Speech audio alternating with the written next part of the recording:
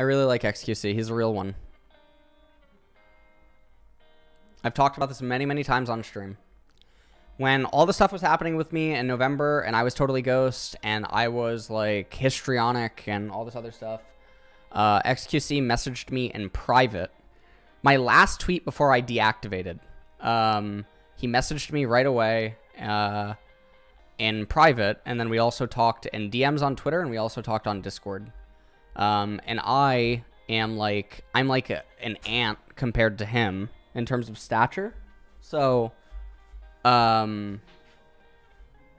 whenever people do stuff like that, there's only one of two things that you can either take from it. Either one, there's like Machiavellian-esque motive that is making them do that, or I think that they're just a real one. And obviously in his case, I think he's just a real one.